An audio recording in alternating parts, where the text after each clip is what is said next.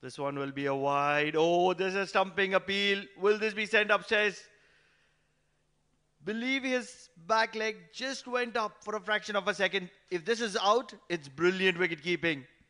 Wide of the crease, trying to keep it away from the bat of Mohammad Nadeem. Waited for him to just get his leg up in the air, and I think he's pulled off a heist here.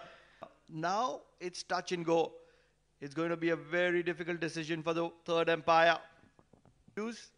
It is going to go in favor of the batter because there will be a doubt. However, he also made sure that his momentum was correct so that it falls well within the limits of a stumping.